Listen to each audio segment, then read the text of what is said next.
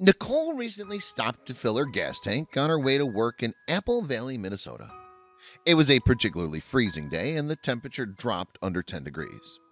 While waiting in her car, she noticed a middle-aged man standing at the pump crying.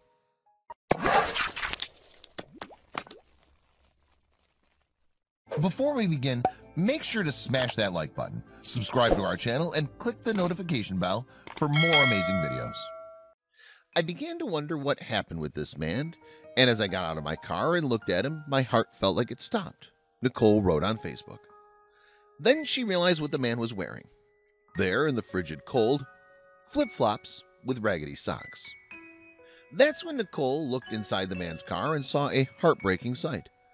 The man's wife was also sobbing, covering her face. His two daughters were huddled in the back seat, wrapped up in a blanket. Nicole immediately approached the man and asked him what was wrong. With tears in his eyes, this hopeless stranger admitted that he couldn't provide for his family. Nicole could tell she was looking at a broken man. But what happened next is taking the internet by storm, and it's something everyone should hear. So I was just on my way to work and I had to stop for gas, so I allowed myself some extra time to get to work.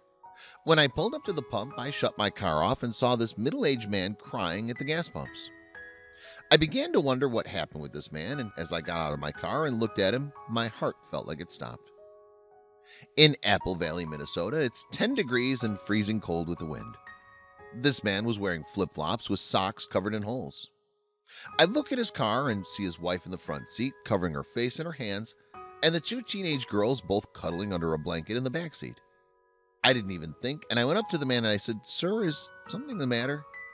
He looked at me and I could tell he was on the verge of giving up because he didn't even try to conceal his tears when he said, "I can't even provide for my family."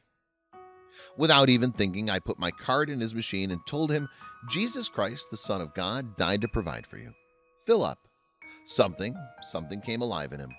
He was in shock, and it was like he forgot how to pump gas. In that same moment, his wife got out of her car. She asked her husband what was going on, and he told her I just paid for their gas. She started to cry and came around the corner to shake my hand when I saw her pants dirty and torn. I asked her to come to my car. The airport lost some of my luggage on my way to Minnesota from California, and I had to clean out my closet to find stuff to wear and get rid of a lot of stuff. All that stuff that I had yet to give away was sitting in the back seat of my car and in the trunk. I opened up my car and told the lady to take whatever she wanted. This lady ran back to her car. I was so afraid I just embarrassed her, but then a moment later, her and her two girls were digging through those clothes, layering my sweatshirts and shirts and sweatpants over the worn-out clothes they'd been wearing. Soon the father had finished pumping the gas and came over. This attracted a little crowd at the gas station, and some older man gave the family a gift card, and another middle-aged man gave away his jacket to the father. Never in my life did I think I would see this kind of thing happen at a gas station with a handful of complete strangers. But it gives me hope that the love of God can be so contagious, that we're not alone in being the change we want to see in the world, that God's love is greater than anything, and we get to be a part of that love changing lives.